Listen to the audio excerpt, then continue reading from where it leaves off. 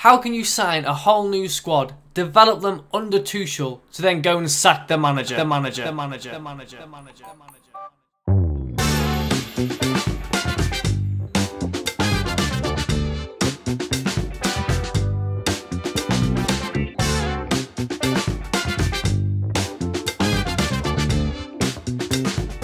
Well, where do we start? This morning I got the news that Thomas Tuchel has been sacked. Thomas Tuchel has been at the club for under 2 years, about a year and a half now. Let's see what he's actually done for Chelsea, shall we? He's got the FIFA Club World Cup, the Champions League, the UEFA Super Cup. He's done loads for Chelsea. I'm going to talk about that in just a second. But what an absolute joke that is, to sack a manager 6 games into the season. Okay, yesterday Chelsea did lose to Dinamo Zagreb, right?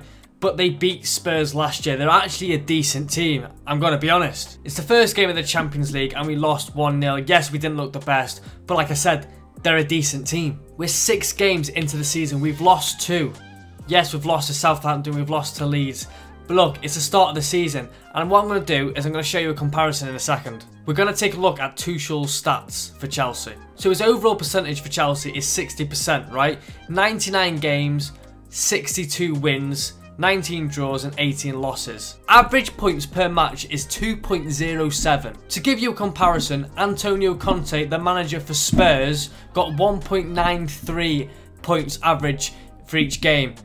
That would make Tuchel better than Conte. Why aren't they sacking Conte then? Why is that?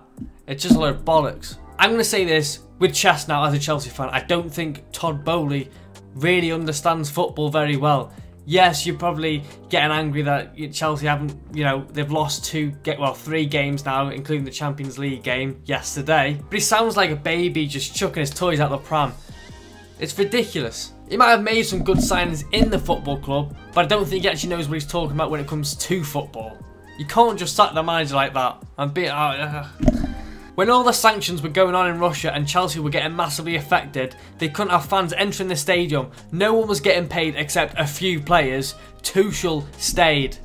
He kept faith in the club when everything was going on. He wasn't even getting paid his full wage. He is so passionate, was passionate about the football club, and look what's happened. Why is he sacked? It doesn't make any sense. It really doesn't. And when I saw the news on Sky Sports News on notification on my phone, my mind just went, it was so unexpected. I was really not expecting him to get sacked. He hasn't had the best running, with the 6 games he's had. I mean, we've won 3 of them, drew 1 and lost 2. But is that a sackable thing? We'll talk about that right now. You have to give managers time, and like I said, we haven't had the best start. But let's have a look at last season with Arsenal. So these are the first 4 games for Arsenal last season. Brentford 2. Arsenal 0. Arsenal 0. Chelsea 2. Man City 5. Arsenal 0. And the 4th game, they beat Norwich 1-0. This put Arsenal at the bottom of the table. Did Mikel Arteta get sacked? No, he didn't. Let's have a look at a few other games.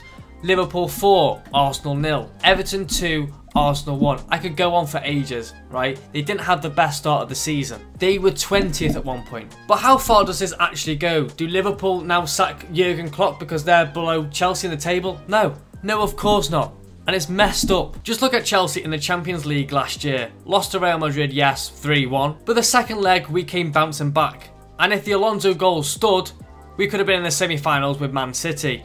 We came 3rd in the Premier League last year, so how is this sackable? Now, they're thinking of having Graham Potter now as the manager from Brighton. He's good, don't get me wrong. He's done wonders for Brighton this season, especially.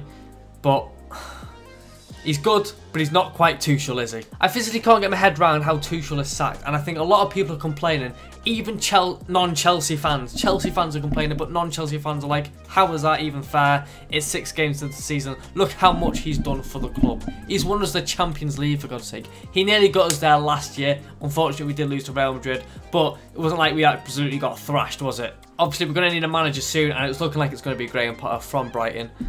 I don't know how that's going to go down, to be honest. Aubameyang's just come in because Tuchel really liked him, and they were in Borussia Dortmund together, and now he said, "Yeah, welcome, but I'm going now. I'm sacked." Does not. He's literally seen him for 57 minutes. It doesn't make sense. Let me know your thoughts in the comments because I really want to know. I'm actually really upset, as you can tell. I'm getting a bit annoyed, but there's nothing I can do about it. Honestly, at this rate, I don't think we'll get relegated, but I don't think we're going to get top 4. Definitely not this year. For how things are going anyway. We are not looking good. We've signed so many players and it's just not working. But like I said, it's not Tuchel's fault. It's not. I don't know how you can sack him for that. Anyway, I've been Ty. This has been the Blues Bridge, and I'll see you in a bit. Peace.